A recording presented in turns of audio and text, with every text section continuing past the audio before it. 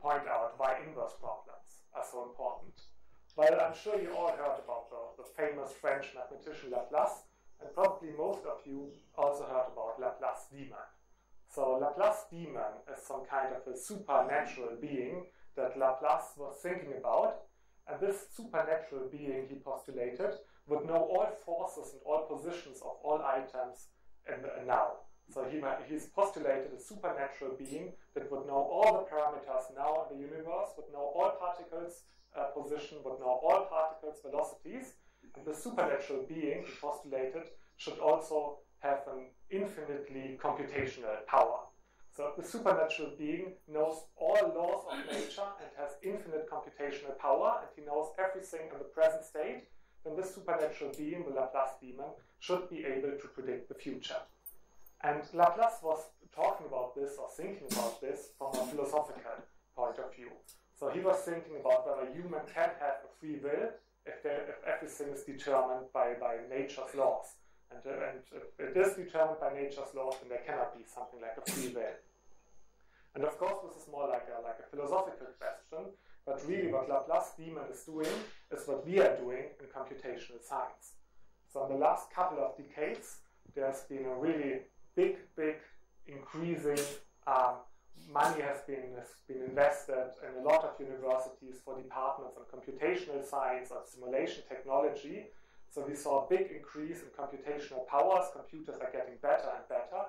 And so we have the laws that describe nature, and we can try to use a computer to solve these laws and to predict what nature does. So if we know the parameters that describe the world, we should be able to use a computer to predict what the world does. So we should be able to simulate an experiment in a computer rather than doing it in reality. And there are three big goals that are connected to this problem. So the first goal, of course, is prediction. If you think of weather forecast, for example, then you take a lot of measurements today, the weather, the air pressure, all these kind of things, and you try to simulate what the climate, the atmosphere does, and so you try to predict what the weather will be like tomorrow or in the next week, or how climate change will happen and all these things. But that's not the only reason why we want to simulate things in a computer. We also want to simulate things because we want to optimize something. For example, if you think of crash tests of a car, the car manufacturers, they want to simulate how their cars behave in a crash test. And of course, they don't only want to know how their cars behave in a crash test, but they want to design their cars in such a way that they optimally protect the driver in a crash.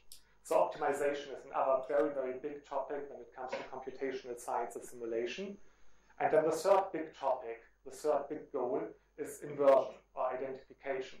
So if we make an experiment, then we can compare the real experiment with what happens in the computer, and we can try to take this comparison to find out what the parameters that describe the world look like. And one of the most important examples there are maybe non-destructive testing or tomography. I think you heard last week, you heard already about some tomography techniques, for example, in electrical impedance tomography. What we are trying to do is we drive electric currents through a patient. So if we know all the parameters that describe the patient, we can predict or simulate how the electric currents will flow through a patient. But we are not really interested in how currents flow through a patient. But we want to make this experiment in reality and compare it with the computer simulation in order to find out the parameters of the patient, whether there's a tumor inside the patient or optimally to get some kind of an image of the inside of the patient. Now, we can write this in a mathematical form, these problems of computational science. And in a very abstract, simple way to write this down, we could say that we have some kind of an input, some kind X, which describes all the input parameters, for example, the image of the inside of a patient, or all the measurements of air pressure and temperature on the earth, or all the material parameters that describe a car. So everything we put into this parameter value X, which should be, let's say, a vector and some very large infinite dimensional vector space. And if we know all these parameters, we are able to predict the outcome of the experiment. So there should be some kind of a functional relation going from the parameters to the outcome of the measurements. So the prediction problem mathematically means the evaluation of one function.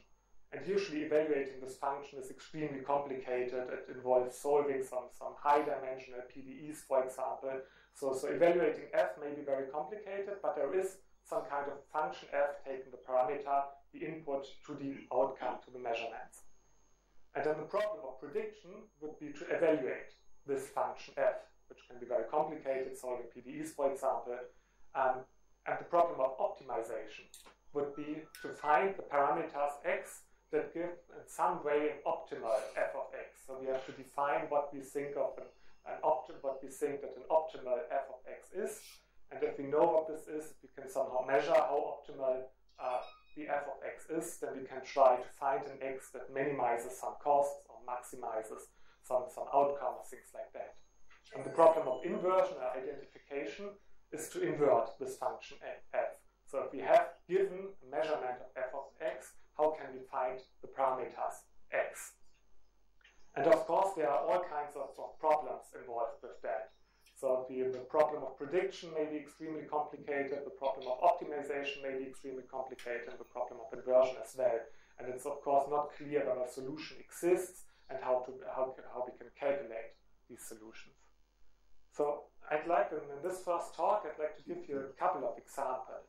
I will speak about these examples. I start with the most complicated one, and I end up with the least complicated one. So we'll start with a complicated nonlinear tomography problem, then we go to an easier linear tomography problem, we go to a linear image deblurring problem, and then we end up with a very simple problem of numerical differentiation, which already has a lot of characteristics that inverse problems have. So let's start with EIT. And you already heard something about this last week, and I will speak more about this tomorrow and on Wednesday, and Kim will speak a lot about EIT. So just the basic idea to stress this again is that we attach electrodes to the boundary of the patient, and then we drive electrical currents through the patient using these electrodes, and we measure the voltages that are necessary to drive these currents. And in this way, we get a lot of voltage current measurements, and we try to get the conductivity inside the subject from these current voltage measurements. And the idea is to have a harmless alternative to X-ray tomography. You cannot feel these currents. So myself, I tried one of these EIT machines, and I couldn't distinguish whether the currents are on or off. And these are in the amount of several milliamperes. So it's like these body-fed testing machines. You cannot feel these currents, and you can keep the current on for hours and hours. They're completely harmless to the patient. So if this really works, then we would have a harmless alternative tomography technique to get an image of the patient. And what people are using this for, at least in Germany, in medical hospitals, people are making tests on this for persons that are connected to artificial breathing machines. There you have to adjust the breathing pressure. You need enough pressure to fill the lungs with air, but you shouldn't take too much pressure because you don't want to harm the lungs.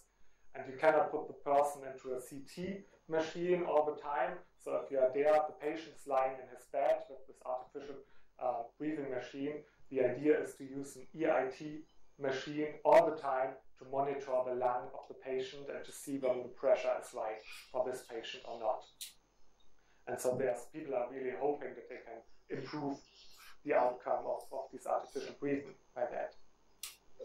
And generically speaking, this is just an inverse problem. So we have the image, the interior conductivity distribution of the patient. The patient is made up of a lot of organs, and if we know all the conductivity of the organs, if we know where the organs are, if we know how much the lung is filled with air, we could be able to say how's the conductivity inside the patient. And if we know the conductivity inside the patient, we should be able, by solving some laws from physics, to predict how electrical currents will flow through the patient. So if we know how the conductivity is inside the patient, we should be able to predict all the voltage and current measurements. And so what we would call the direct problem is to simulate these measurements and knowing the conductivity and then calculating the measurements from that. And the inverse problem, what we have to solve if we want to do EIT in practice, is to invert this mapping. So we have a measurement of f of x, and we want to know x from f of x. And of course, there's a lot of open problems involved with that, whether it is possible to find x of f of x, whether f is invertible, and whether this is stably invertible, and a lot of problems there. So before I come to these generic inverse problems, how to do that, let's look at another example, which is a little bit more simple because it's a linear one, and that is X-ray computed tomography. So Cormack and Hounsfield are two engineers that received the Nobel Prize for inventing CT, computerized tomography. And the idea of CT is that you take an X-ray image of a patient, but in a standard X-ray image, you only get a projection of the patient. So if you take an X-ray of your leg from the front to the back, then you cannot distinguish what lies more on the front and what lies more on the back because you only get a projection in that direction. So the idea behind X-ray tomography is that you take your projections, your X-ray images in more than one direction. So usually you take really a lot of directions, think of 500 or 1,000 different directions, and then you should have enough information to distinguish where is what inside the body. And you heard about the radon transformation in the talks last week. That's what's behind there mathematically. So again, we have an inverse problem there. If we know how the patient looks inside, if we know all the optical density parameters inside the patient, then we would be able to predict how the X-rays go through the patient. So we should be able to simulate our X-ray projections. So we should be able to simulate what a CT scanner what kind of data we should get from a CT scanner. And then the inverse problem again is, of course, we have the data measured from the CT scanner. How can we go from the data to the patient? And this means solving an equation f of x equals y and solve this equation for x. Now there are inverse problems also appear in other things, not only in tomography. So another important inverse problem is image deblurring.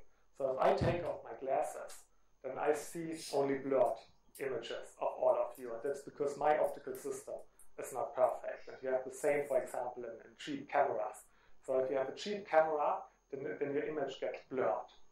And you can also try to simulate that. So you can, if you know everything about your optical system, then you should be able to predict how your optical system takes how the images look in the optical system. And if this is not perfect, you may say, okay, that's the outcome of this non-perfect optical system as a blurred image. And you can look at this as a direct and an inverse problem. The direct problem is calculate the blurred image from the true image, and the inverse problem is calculate the true image from the blurred image. And for example, people were making money from this by helping the police to improve the images of surveillance cameras. So if you have a surveillance camera and you have some kind of a crime scene and you try to see something on these surveillance cameras, it's usually very hard because they are very, very low quality because they should be very, very cheap. But if a crime happened, you can take this camera, then make images of, let's say, pixels. You make take a big white sheet of paper, you paint one pixel on that, you make an image of that camera of this one pixel, and then this will show you how this one pixel gets blurred by this specific camera. You can do this for a lot of pixels, and then you have a discretization of the forward mapping that exactly corresponds to this camera. That gives you the blurred image. Then you know the forward mapping F that takes an exact image to this blurred image. And then you can look at the images of your crime scene and try to improve it by solving this inverse problem and taking this forward mapping that you generated for this specific camera, and then solve this inverse problem with this forward mapping and try to improve your images, your blurred images that you got. And the last example I want to show you is an example where usually, if you've never heard of inverse problems, you would probably not think of this as an inverse problem, but it has a lot in common with the other problems. And that's numerical differentiation. So in numerical differentiation, you could say that the derivative is the inverse to the primitive. So I could say that taking the derivative is the inverse problem of taking the primitive of a function. Of course, I could also put it the other way around. You could say taking the primitive is the inverse problem for taking the derivative.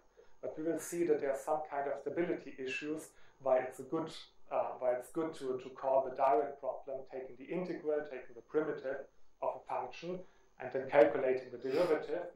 We could see this or consider this as the inverse problem of taking the primitive. So instead of taking, let's say, finite differences of a function to calculate the derivative, we could also try to discretize the integral operator that takes a function to a primitive, and then try to invert this function of taking the primitive. Then we would have an alternative way of numerical differentiation. Now, all these problems, all these inverse problems, have one property that makes them very specific. You probably will, and this is really the reason why they are called inverse problems. I mean, already when you're in school, probably in Germany, when I was in school, we were solving equations for a parameter. And then later, when we study calculus and numerical analysis, we do something like a Newton-type algorithm, where we try to numerically solve an equation for one parameter. So why is inverse problems? Why has it become an independent mathematical topic and a very important independent mathematical topic? And the reason is what is usually called ill-postness. And this word goes back again to a French mathematician, Hadamard. So he invented or introduced the term well-post. And with well-post, he meant what kind of problems should I look at in the world? So what kind of problems should I consider? And he said it wouldn't make sense to consider problems that don't have a solution. You will not make any progress with the problem if it doesn't have a solution. And you shouldn't consider problems that don't have a unique solution. So the solution should be well defined. So these two items are very, very natural things to speak of when you have a problem.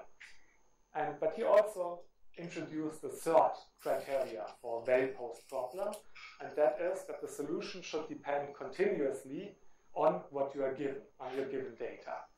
And this is also a very important thing, because if you think of a problem that has something to do with practice, then in practice you will never have exact measurements. So you can try to measure more and more accurately. But if your solution does not depend continuously on what you measure, then your solution may not, then a small amount of noise in your measurements may have a very, very large effect on your solution. And since you can never get exact measurements in practice, Hadamard said it does not make any sense to look at problems where the third item is not true. And if you think of an inverse problem, like if you have some kind of forward mapping from some space to another, and you want to solve this equation f of x equals to y, then the existence of a solution means is f surjective in the spaces that you pose the problem. The uniqueness of the solution means injectivity of f, and the third item means does the solution depend continuously on the given data, so does x depend continuously on y, so this is the question whether the inverse of f, if it exists, is continuous or not. And usually in inverse problems, if you think of practical inverse problems, then people in practice don't care about this first point, the existence of a solution. Because if a patient comes to a doctor and lies inside a CT scanner, then obviously there exists a solution. There is a patient, so the patient has some kind of interior, so there is a solution. So if you have non-subjectivity, if you have non-existence of a solution, this is just because of your mathematical model, because you introduce some kind of spaces, and maybe noise takes you out of the spaces, and this does have a lot of mathematical consequences, but it's not really important for the guy in practice. So if the doctor comes to you with the measurements of a CT scanner and asks you how does the patient look inside, you shouldn't take the data, think about it for a couple of days, and then come back and say there does not exist a solution. So this is really not really a practical problem. Injectivity is really a great problem in practice. Injectivity means, if you think of tomography, for example, can there be two patients that look differently inside? One has cancer, one has no cancer, but they give the same measurements. So if injectivity is not true, then you can forget about this tomography technique, basically. So injectivity is a really great problem in practice, and it's really a problem-specific problem. So for example, in an electrical impedance tomography, there are still some open parts of the famous Calderon problem, where we have injectivity for very, very non-smooth data in EIT. So injectivity is usually something where a lot of mathematicians work very hard to study this injectivity. Is the data enough to find out about the parameters? And in my first two talks, I'd like to concentrate on the third point, the continuity of the inverse, if it exists. Now, let us look at this again. So what happens if we have an inverse? So think of, let's say, an injective operator f, where we have a left inverse f to the minus 1, or let's say a surjective operator, we have a real inverse f to the minus 1. What happens if this inverse is not continuous? then we have the true solution, how the patient looks inside. We could think of having exact measurements, that we could measure everything exactly if our model was perfect, if we have perfect measurements. But we don't have this in practice. We only have some measurements containing some kind of noise. So let's say we are giving some kind of vector y delta in some space that has some distance delta from the exact measurements. And the only thing we can hope for is that we can decrease the measurement noise by buying more and more expensive machinery. And by measuring more and in a more and more accurate sense, we could at least think of making this delta smaller and smaller.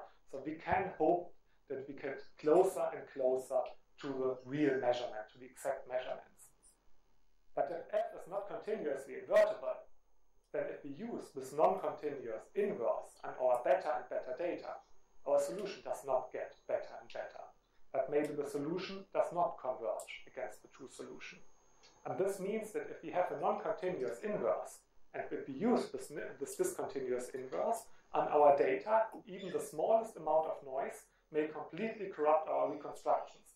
So this means we buy more and more expensive things. We get the noise down to 10 to the minus 2, 10 to the minus 4, 10 to the minus 16. But what we get out, our image, is still totally crap and has nothing to do with the real patient, for example. And Hadamard was really meaning this. So Hadamard, in Germany, we have the saying that some guy would turn around in his grave if something bad happens after he died.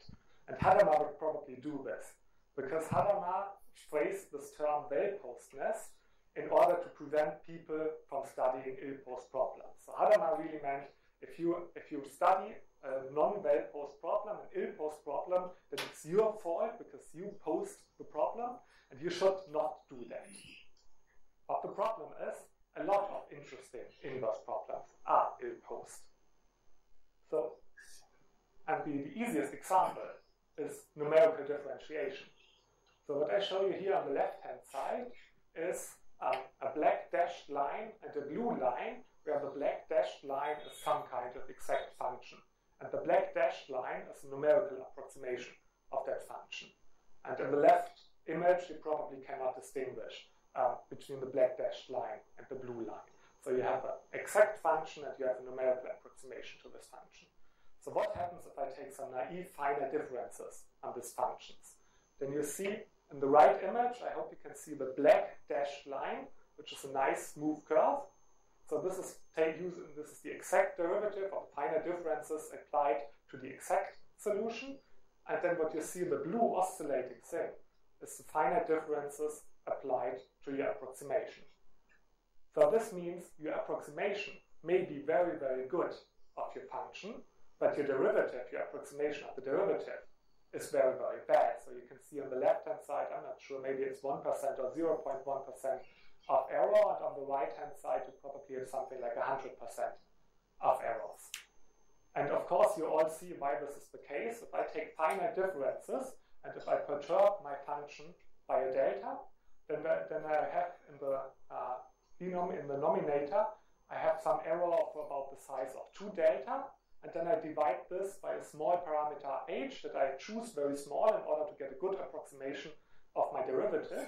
And so dividing by a small h, for example, here it's 10 to the minus 3, dividing by a small h will be a big multiple, it will give me a big factor that multiplies by my noise, for example, with the factor of 1000 here.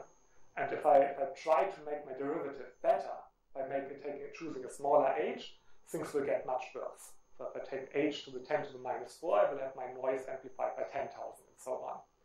So this means that differentiation already seems to be an ill-posed problem. And if you think of it as an inverse problem, it's an ill-posed inverse problem, because taking the primitive would be the corresponding Dirichlet problem. So if you follow Hadamard, then you should never take the derivative of a function. And that's obviously not possible. I mean, we want to take derivatives of functions, we need them all the time. So we have to deal with ill-posed problems. And all the other problems I showed you, all the other examples, are ill-posed as well. So yesterday I spent the afternoon in my hotel by calculating these examples. So this image on the lower left is really what comes out. You take an image, you blur it, and you can describe this, for example, by some discretized matrix vector multiplication. So I take the image and I describe it by a very long vector. Then an easy model for deblurring is some kind of an integral equation which translates into a matrix multiplication with this vector that I can then plot again as an image. So I can implement this function f going from the left picture to the right picture. And if I take the inverse of this matrix, I go back to the left picture. But if I add just a very, very tiny amount of noise, like 0.1% here on the right picture, you cannot see the difference in the blurred picture. But if I invert the matrix, really exact as good as MATLAB can do this, and I apply this inverse matrix to the slightly deteriorated picture on the lower right side, I get total crap out of that on the lower left side. So even adding 0.1% noise, 0.1% noise in your measurements already makes the deblurring impossible if you use the exact inverse of your blurring matrix. And the same happens in computerized tomography. If you start with some exact interior of a patient, calculate the measurements, add some noise, so here I took 1% of noise, and then try to exactly invert your mapping going from the parameters to the data, you get total crap out of that. So if you believe in Hadamard, then you should not take derivatives of the functions. If you believe in Hadamard, then CT scans would not work, and if you believe in Hadamard, then image improvements, image denoising, what all your handy cell phone cameras can do, would not work. So, what is the cause of that? Why are these problems ill-posed? And I'd like to give you a very, very brief, very short mathematical introduction to that. And then the mathematical reason for ill-posedness, at least in the linear case, is compactness. So let's get a little bit more mathematical now. Let's consider a general test problem, like the easiest problem that we could think of, which is an operator going from one Hilbert space to another Hilbert space, f going from x to y. We will only consider real Hilbert spaces, and we assume that f is a very simple thing, so f should be a linear function, it should be bounded, continuous, and it should be injective. So this means that there exists a left inverse of our operator f. And then we call this operator f compact if it takes bounded sets to pre-compact sets. This means that we have the image of a bounded set, and we take the closure of this in the image space, then this is called, then this should be compact. And this means that f is a compact operator, then if you put a bounded sequence of vectors inside your operator, then the sequence of the images will contain a bounded subsequence. So what you see immediately, and I think this will be one of the following simple theorems, is that if you have a finite dimensional operator, x and y are, let's say, r to the n, to some finite dimensional vector space, then every linear mapping, every linear mapping in finite dimensions is bounded, and you see that every linear mapping is also compact because of the theorem of Bolzano-Weierstrass that tells you that every bounded sequence contains a convergent subsequence. So compactness of an operator is some kind of property for infinite dimensional operators that makes them behave in some sense similarly to finite dimensional operators. And this property of being compact is enough to make the inverse problem ill-posed. So if we have a compact operator, an operator that is compact and injective, so it has a left inverse, then the left inverse cannot be continuous if we are not in the finite dimensional case. If we are in a finite dimensional case, every matrix is a continuous mapping, but if we are in the infinite dimensional spaces, then this inverse problem of determining x from y is automatically ill-posed if f is a compact operator. And I'd like to give you some proofs for that.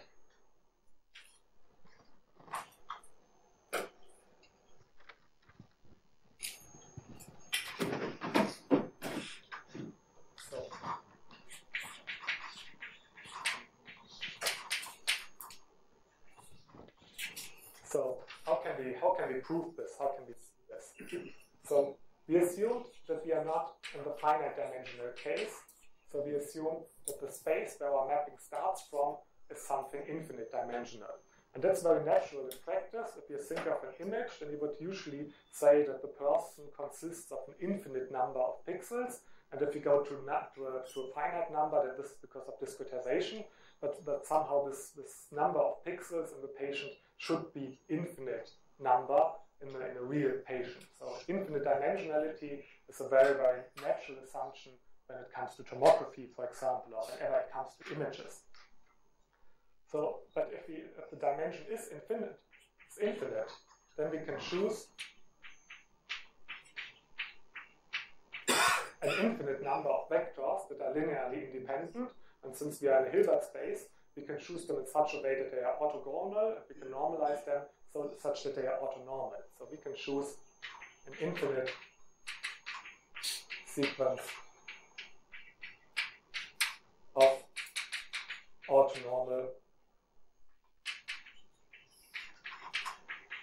vectors xn. Now, if we have two vectors of unit length that are perpendicular to each other, then the distance of these two vectors is automatically square root of 2, because you just have to look at these two vectors. It's a two-dimensional problem, and then by the theorem of Pythagoras, the distance of these two vectors must be square root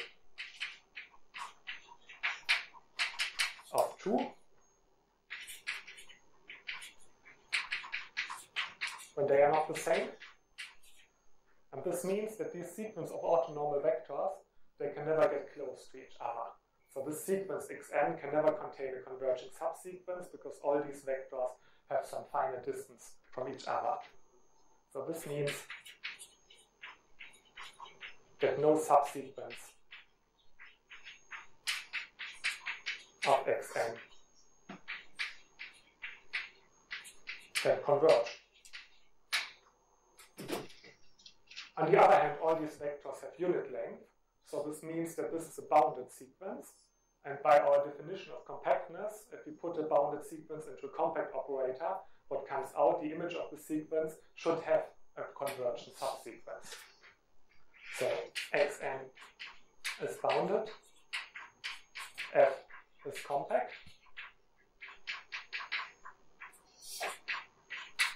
so the sequence fxn contains converging subsequence. Let's call it fxnk.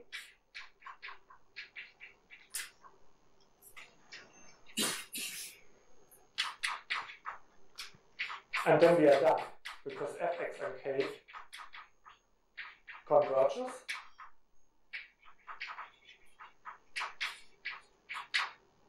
But the corresponding pre-images, x and k,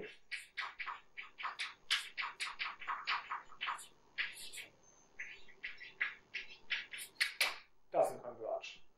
So this means we count the converging sequences of images where the corresponding pre-images do not converge, and if the inverse of f was continuous, then applying the inverse to this sequence would give us this sequence, and with a continuous operator, a converging sequence should be mapped to a converging sequence. So this already shows us that f to the minus 1 cannot be continuous. So this means that whenever we have a compact mapping that describes our direct problem, our inverse problem will be ill-posed. And these compact operators, they appear very, very frequently in practice. And the reason is, the next theorem, every limit of compact operators is compact. So whenever we can, and by limit I mean the limit in the uniform operator topology. So if we have a sequence of operators converging against another operator, and the sequence of operators, all these items are compact, then the limit must also be compact. So let's do this.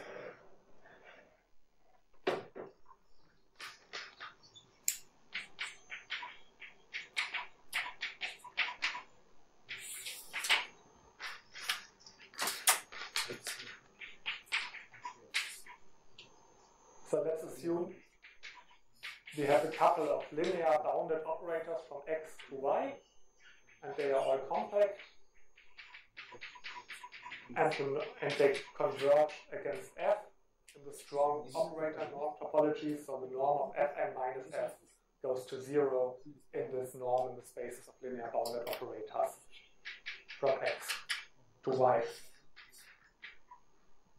Then we will prove that this operator f is also compact. So this means we will prove that if we have a bounded sequence and we put it inside f, then the sequence of images fxn will have a converging subsequence. So let xn be a bounded sequence. And now we can use the compactness of our operators fn. So we know we have a bounded sequence, we put it into f1, f1 is compact, this means f1 of xn has a bounded subsequence. So f1 of xn contains a bounded subsequence. Let's call it x1l, so f1 x1l converges. It's not just a bounded subsequence, but a convergent subsequence.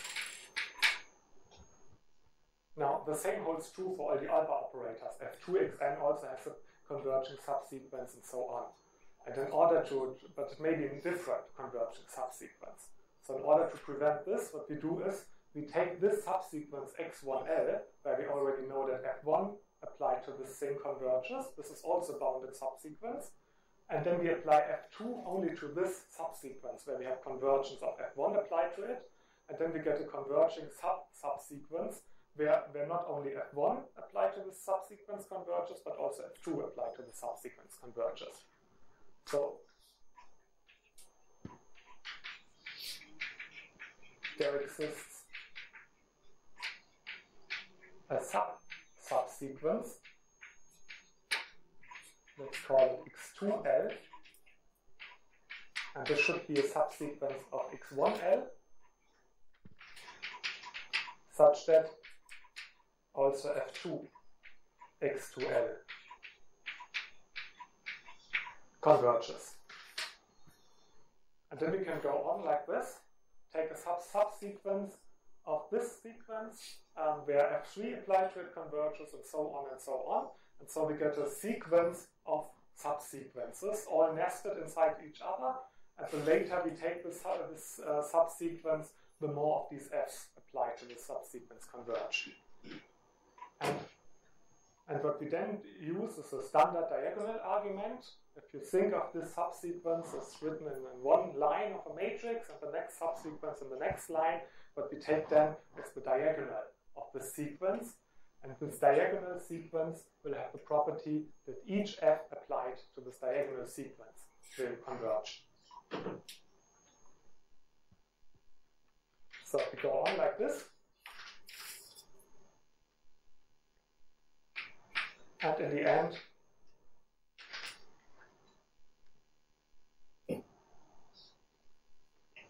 go on like this.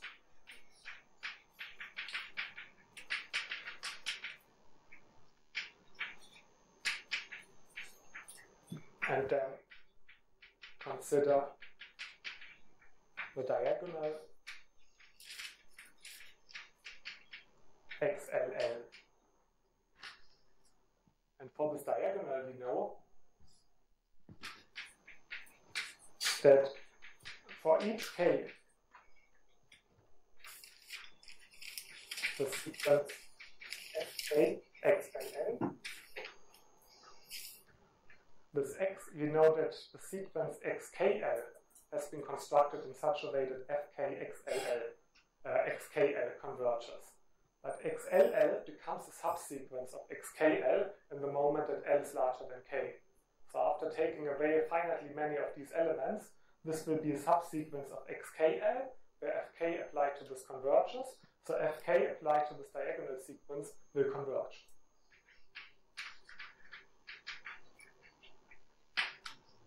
So this is probably a good candidate to have a converging subsequence also for the limit of f, because it's now a subsequence where each of the f's applied to that thing converges. And so let's see if this is true. What happens with f applied to xll? And we will prove that it's a Cauchy sequence and hence convergent. So let's look at fxll minus fxmm. If we can prove that this goes to 0 for L and M going to infinity, then this is a Cauchy sequence, which means that f applied to the sequence converges. And then we use triangular inequality to put in fk. So this is fxll minus fk xll plus fk xll minus fk xmm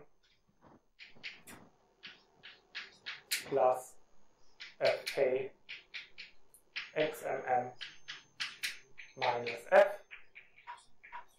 xmm.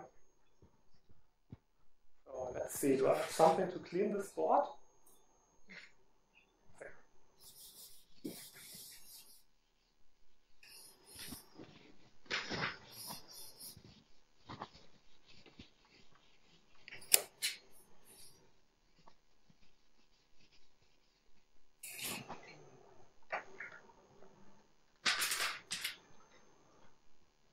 So if we look at this, then we see that here we have assumed that f is linear.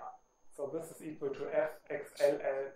This is it doesn't even matter that it's linear. This is the same as f minus fk applied to xll.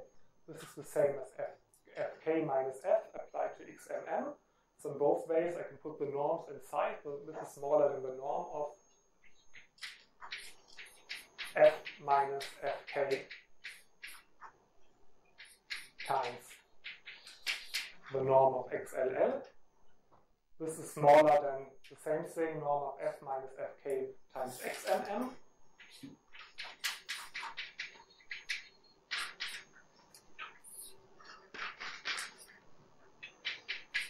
And I keep the other term.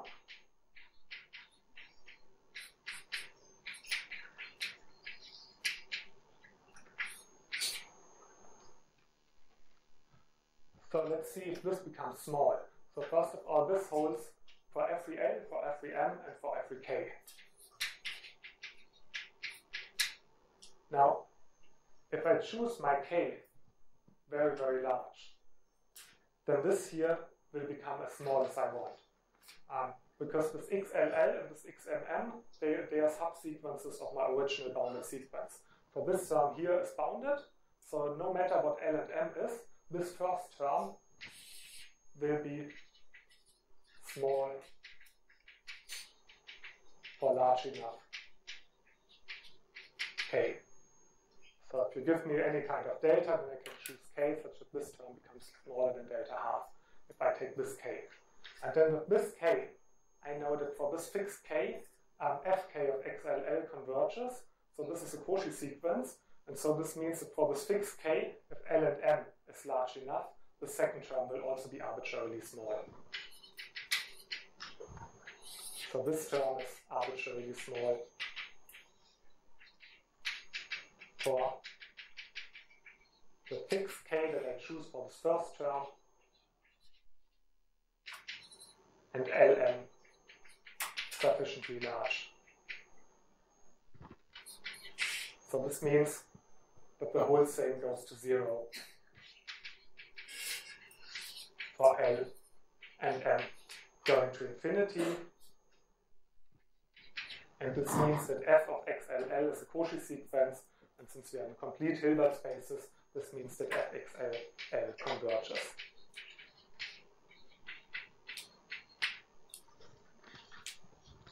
Okay, why is it important for our inverse problems? We have seen that whenever we have a compact forward problem, the corresponding inverse problem will be ill-posed. And now we see that compactness goes to the limit of operators. So why do compact operators appear so often? Well, the reason is the theorem 1.4 that we already talked about. Whenever we have a finite dimensional problem, whenever our operator is such that the range is finite, then this problem, then the operator will be compact. And the proof of 1.4 is simply Bolzano-Weierstrass.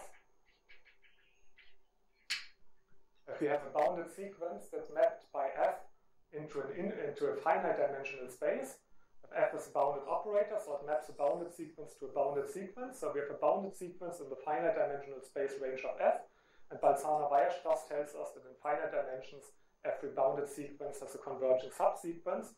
So this means whenever our f is some finite dimensional operator, it will automatically be a compact operator. And this means every operator that we can approximate by finite dimensional operators is compact. Whenever we have the limit of finite dimensional operators, it will be compact. So at least in this uniform operator topology sense, this means that every problem you can discretize, every problem that you can discretize and then implement in your computer will be a compact, will correspond to a compact operator, because if it's not compact, you cannot approximate it with the computer with your finite dimensional problems. So everything that you approximate with finite dimensional things will automatically be compact. And the last theorem for today is theorem 1.5. So we have seen that many operators, everything that can be approximated by finite dimensional problems will be compact. So what does this mean for our discretizations? I mean, you could say infinite dimensional spaces, they don't exist in my computer. So whenever I do anything in my computer, I write it, let's say, in matrices, they are automatically continuous, so I don't have to care about ill-post problems. But this ill-postness also appears in your finite dimensional discretizations. And the reason is the theorem 1.5.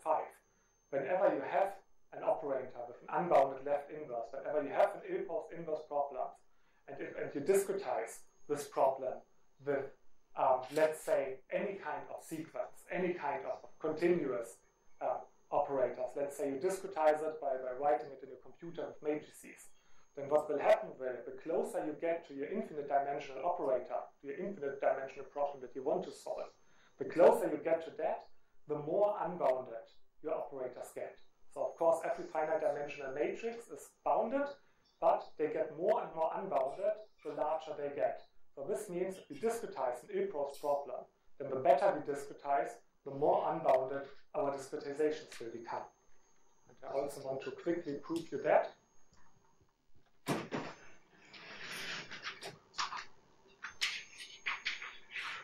So the proof of 1.45. So why do these operators become unbounded? Let's assume they don't. So assume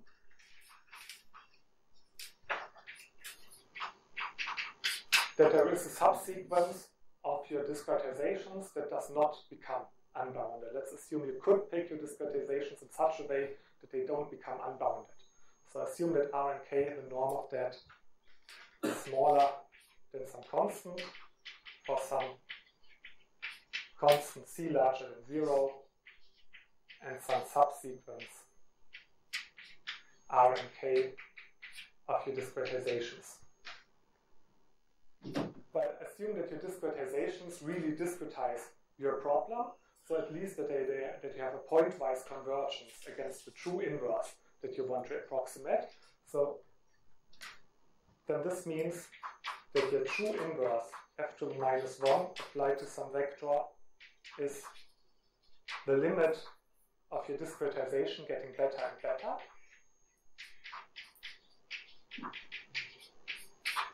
But then this also holds for the norm, because the norm is a continuous mapping. And if this thing here is bounded by a constant, then this is bounded by some constant times the vector y, and this holds for all y, where you can apply your left inverse f to the minus 1. And this means that your inverse must be bounded, and being bounded and being continuous is the same for linear operators.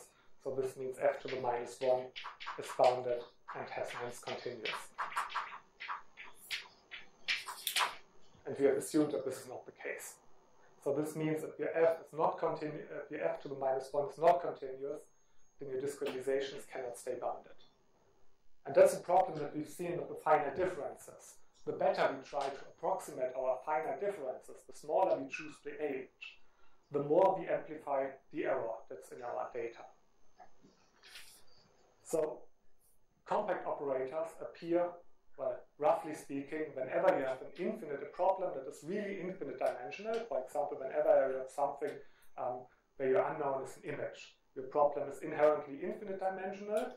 And whenever you can, this is an okay problem, so whenever it's possible to discretize this problem in a good way, then the problem becomes automatically compact, which means that the inverse problem will automatically be ill-posed. And this means if you approximate your ill-posed problem, then you will have a large error amplification, and your error amplification will get worse and worse the higher dimensional your discretization will be. So the more pixels you choose in your image, the worse the ill-postedness gets, and the higher the noise amplification will get. So there's not really a way around ill-posed inverse problems. They will appear in practice whenever we think of images, and if we approximate them, then we always will have this problem of having a higher and higher noise amplification. Now, let's look at the problems that we have considered so far. So for all the problems that we have considered so far, this compactness can really be shown in a rigorous manner. So in fact, you can show that everything you can write as an integral operator is also automatically compact. So this means taking a function to its primitive is a linear compact operator. This means the inverse problem is ill-posed. Taking an operator from looking at the operator takes an exact image to a blurred image is a linear compact operator. This means the inverse problem of image deblurring is automatically ill-posed. And you can look at this problem of computerized tomography, taking the image to the measurements, the radon transformation. This can be shown to be a linear compact operator, so the inverse problem of CT is automatically ill-posed. At an EIT, this doesn't really fit into the setting because it's a non-linear problem, and we have a lot of other problems coming from the non-linearity there. But we can at least show that the Fauché derivative of the forward operator in EIT is also a linear compact operator. So this means if you linearize your EIT problem, then the linearized problem that you get will become an ill-posed inverse problem. And in the last few minutes of this first talk on inverse problem, I want to present you just in a sketchy way the general idea why inverse problems, why ill-posed problems can still be solved in a stable manner.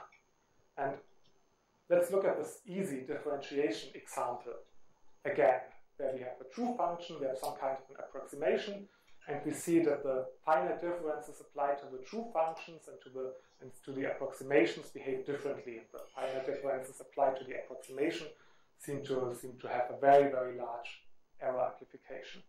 Now, this is a very simple problem, and we can just explicitly study the error that we make if instead of taking the true derivative of some function y of t, we use finite differences applied to an approximation of this function y delta of t.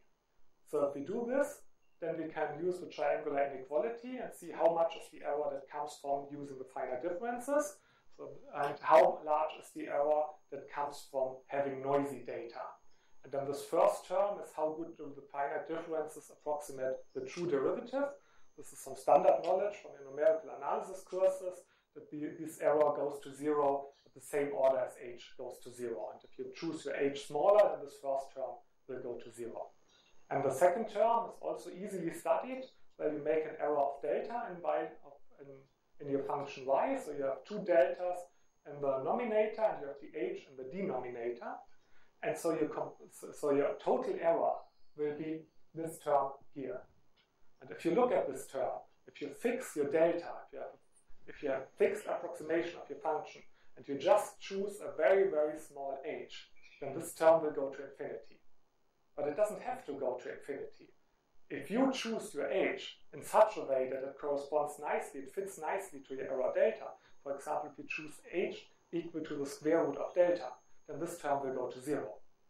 So if you don't try to use the best possible finite differences, but you rather try to adjust how good you approximate your inverse with how much noise do I have on the data, you can still make this term go to 0. And that really works in practice. So if I don't use finite differences of a very small h, but if I choose my h in the order something around the square root of delta, then my finite differences behave fine. So this will be, you still see some kind of noise. Of course, we had some noise in the data. You will see some noise in the derivative, but it's much, much better than what you see if you just take a very, very small h. And that's already the big idea of regularization that started this whole mathematical topic of inverse problem. We have a problem where the exact inverse is not continuous, so that generally if you use the exact inverse on the noisy data, we get totally crap out of that. It will not converge against what we are looking for. It will not converge against the true solution. But we have seen with this finite difference example that if we don't take the exact inverse, if we don't try to choose a very small h so that we exactly approximate our differentiation that we want to do, but if we take a continuous approximation to our discontinuous inverse, and if we choose our continuous approximation in a nice way, so if we adjust how good we approximate the problem with how much noise amplification we can deal with. If we do this in a nice way, then at least for the differentiation example, we have seen that using these continuous approximations, the so-called regularizations, we may still converge against the true solution, so it's better to use this regularized inverse than using the exact inverse. And that's the whole idea of regularization.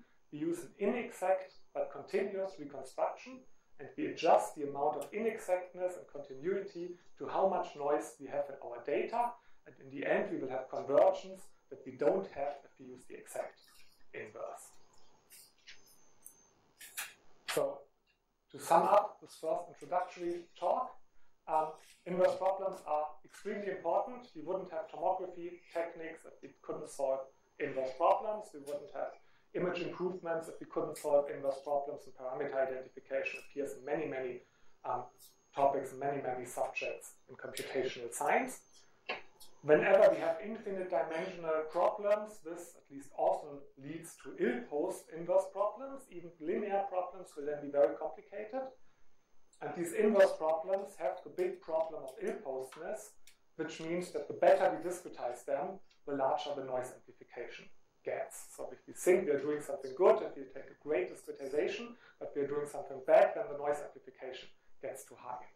But there are ways to stably solve inverse problems. They're usually called regularization, and they are based on this big idea of balancing the noise amplification together with how good is our data, how good is our approximation of the data. And if we balance them in the right way, then we may still yield convergence that we don't get if we just solve the inverse problems as good as we can. And we will learn more about this from a generic point of view in the second lecture on the Tikhonov regularization, that will really prove that every ill-posed linear inverse problem can be solved in a convergent way by using a simple idea that's known as Tikhonov regularization. So, thank you for listening.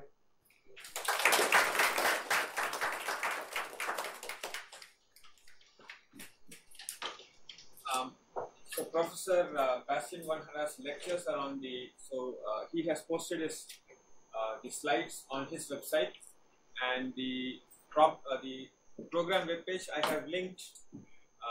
I have given the link to his webpage. So if you want to access it, you can go to our website, the program website, and then you'll be able to access his slides.